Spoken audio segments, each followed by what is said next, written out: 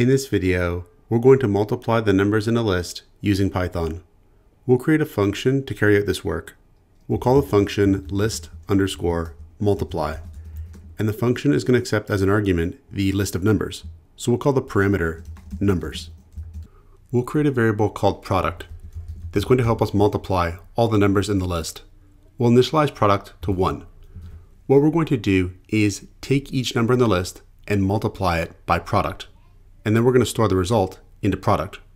We initialize product to 1 because that way, when we take the first number in the list and multiply it by product, we'll get back that first number.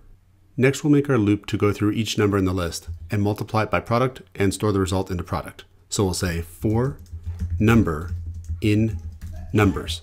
So this for loop is going to go through each number in the numbers list, and we're going to take that number and multiply it by the product and store the result back into product with this assignment here. Finally, we can return the product once we've multiplied all the numbers. So we're going to say return product. We can now test this function out. So we'll create a list with these values. List 1 is equal to 2, 3, 5, and 2. Then we can call our list multiply function with this list as an argument. And we'll call print to print out the return value from this function call. So we can save our program and we'll try it out. So python d.py, and we get back 60, which makes sense because 2 times 3 is 6, 6 times 5 is 30, 30 times 2 is 60. Whenever we want to better understand how a section of code is working, we can always add in print function calls to print out values that we're interested in. So for example, in the case of this function, we could print out the values involved in each multiplication that takes place in this for loop. So for example, we could have print, and we'll print out the product, followed by the X character for multiplication, then the number, then the equals character, and then we could print out product multiplied by the number.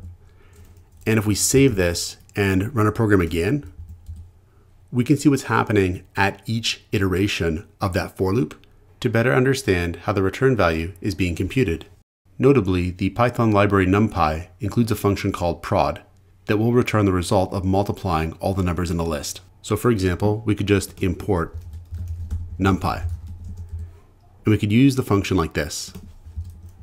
We could say print numpy.prod, and we'll pass it list1 as an argument.